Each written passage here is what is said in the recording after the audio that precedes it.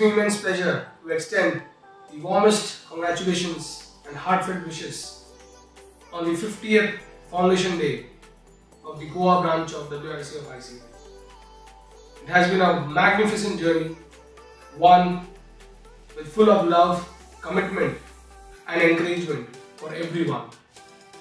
I wish to express my gratitude towards all the managing committee members, past and present, who have toiled very hard and worked for the wonderful legacy of this branch, the Goa branch of WIRC of ICA.